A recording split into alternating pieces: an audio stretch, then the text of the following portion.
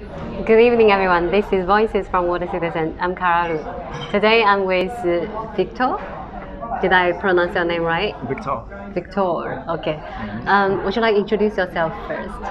Sure. My name is Victor Mavillet. I'm French. I'm a photographer and I live in Shanghai for the last 7 years. And what did you do in Shanghai? For the last 7 years? Yeah. So I arrived 7 years ago, started working in the photography industry. Started as assistant and then freelancing for the last 6 years. And what keep you live in Shanghai for so long? Well, the first years, I guess it was the opportunities that was coming here. I really like the city as well. All the people we met here, which coming from all around the world and from very different background. And I think professionally, definitely China and Shanghai is a place to be in the economic world. So there was many opportunities, and it was a very good place to be at this time and still now. I see. And what will be the main challenge for you living here? That's a good question. No complain too much. Well, try. No, I'm kidding. I would say is the lifestyle. Actually, the lifestyle, it can be really, really easy and pleasant. Should I look at the camera or should I look at you? It's okay. Okay. Just in the mirror. You can look at the mirror. The lifestyle. So the lifestyle is sometimes very pleasant, very easy. You just grab your scooter, you go to the fun station, you go to the brand, then you go party, blah blah blah. It's kind of easy, but at the same time, it's like a microcosm. What's that? Microcosm. Microcosm. I didn't get it. It's like a small world you never get out of. I see. And whenever you want to leave Shanghai, you need to leave. You need to take a flight somehow, or take a train, but you need to leave for at least 3 or 4 days. You know, if you just leave for the weekend, it's like so short. You don't have any time to enjoy. So it feels like a little bit trapped. And the lack of nature and the lack of the healthy lifestyle is sometimes difficult to get here, I feel. So too much city for you? Too much of city, and also So this is why I think to live happy in Shanghai is good to be able to live every 2 months for 1 week at least. Okay. And so culture-wise, you don't find any difficulties or challenge? Because you think it's pretty international, you didn't really find a hard time to get. Yes, of course there is some hard time here, but in a way it's fun. You know, I really take it as a game. I think it doesn't really matter here because I'm not home. You know, when you're home and you got some issue, you feel like it's more related or connected. Yeah, it's more complicated here. You know, you can just I think it's easy to switch. You know, to get away. To get away from it. I mean, not get away, but basically sometimes it's complicated to make things happen, but it's possible to make things happen. In France, I think it's much harder sometimes, but it's very different. You know, I think here if you fight, you can get what you expect. And what is the most thing you learned for these 7 years living in Shanghai? I learned a job. Like a skills? Yeah, skills. So before I was just a very beginner and a very bad photographer, and I came here and I don't know if I can say that I'm a very good photographer, but at least I'm good in my job. And also I learned and more than a job also it's a new way of life that I really learned from here, and that I could become a freelancer, sometime an artist, and but also work for commercial. So It's very different from any office job I used to get to have before. Now I'm like also I'm an entrepreneur in a way because I got my own company. I'm dealing with clients. I'm trying to develop my offers, my product. I'm trying to bring innovation, do some investments. So it's really like entrepreneurship. Trying to find the right person to partner with, to work with, etc. So it's like very. It's at the same time very business related and at the same time very artistic. And this is what I like about what I do. I see, I see. And during this pandemic, where were you, and what you've been experienced? So I think I've been pretty lucky. So it was a matter of timing. I went to France mid-January, and few days later or few weeks later, the pandemic started to rise in China. So at this time I was in France. I was not really worried about myself, and I went to Australia mid-February to mid-March for a personal documentary. And I was supposed to go back to France, but actually during this 1 month, the pandemic was developing more in France than China. China is good for controlling everything, and pandemic as well. So there was no way I would go back to France because pandemic was getting crazy, and so I went to Taiwan for a few days just to see how things happen, and I decided to go back to Shanghai. And then I quarantined myself, even if I didn't have to. I just spent 14 days at home, almost not going out, just like a couple of times to buy some supply. But anyway, I didn't suffer very much of it. Of course, a little bit of anxiety, like many people, but I didn't have much issue with epidemic. Just worry about the family, worry about what's happening on the news, but But do you think the world changed the before and after pandemic, or the way you look at things changed because of this?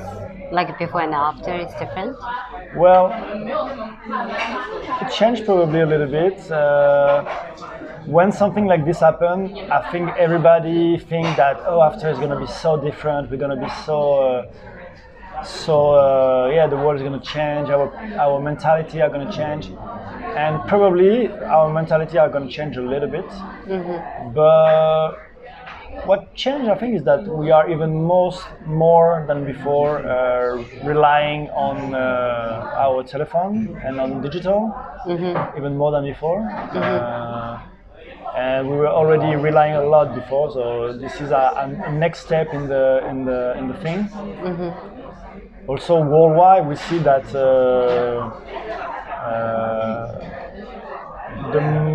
what we thought be the most developed country are actually the less developed country, in the way they organize themselves, in the way they behave as an individual and as a group. And also about the digital era, it shows also like how much we kind of are connected to each other through this social media things, etc.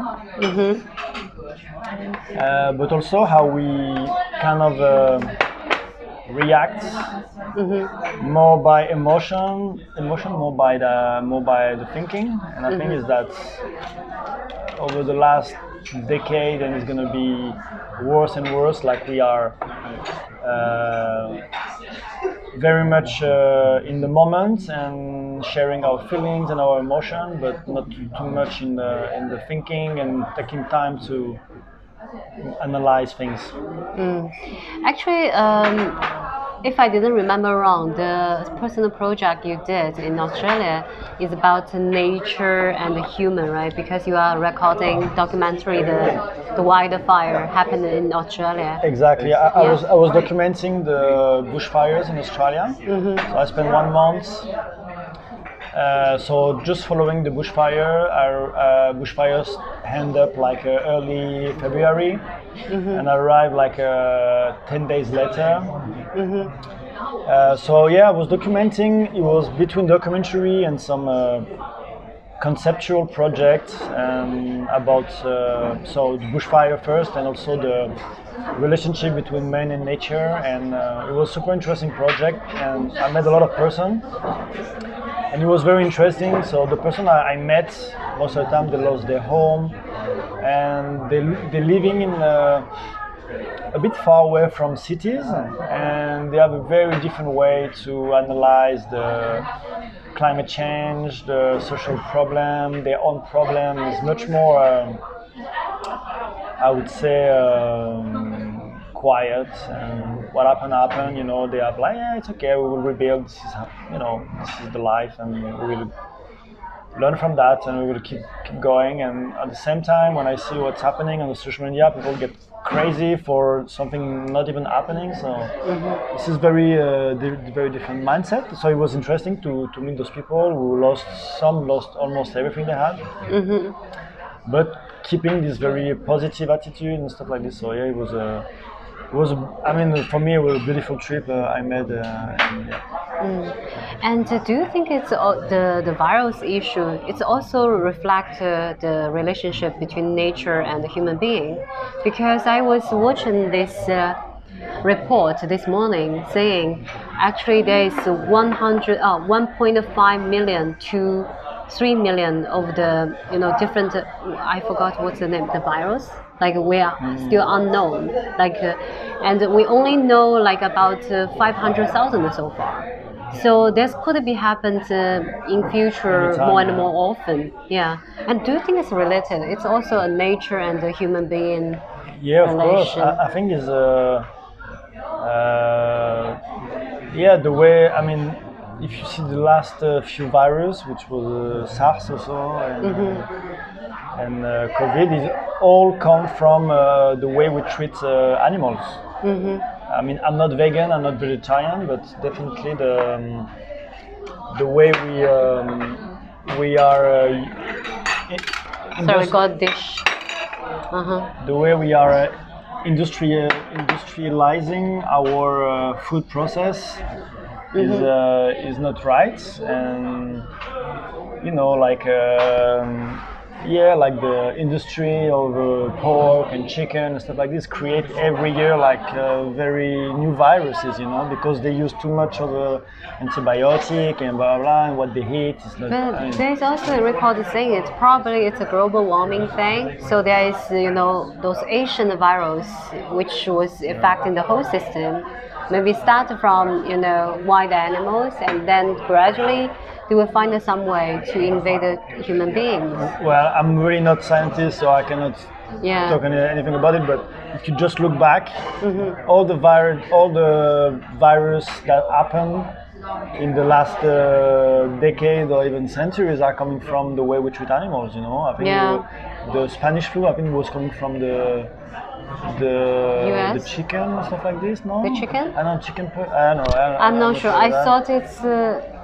I even confused why it's called the Spanish flu, because not really start from I don't know. Spain, right? No idea. And it's during Second World War. There was also most recently in Europe the crazy cow. I don't know how we say it in English, but where it was the British beef that was contaminated, and Creutzfeldt Jakob. Then the SARS and things like that. I think I mean, it's coming from our way we are a bit too aggressively use the nature. But yeah, I mean, this probably come from this. After, I'm not scientist. I'm just like it's just like a general opinion. And last question: do you believe in world citizen, and how you define world citizen? World citizen? Yeah. Well, I think world citizen could be explained or told as a consciousness that we need to be conscious that there is a global challenges, and that is not just our own national target or individual goals, and so it's more like things are connected. So I guess what's happening in China is influencing what's happening in the world. We saw it with COVID. What's happening in France is influencing the world, and we are all connected with our lifestyle and with the economy, etc., with the digital. So we are more than ever connected all around the world. So yeah, in a way, we are all Connected. connected through all of this. And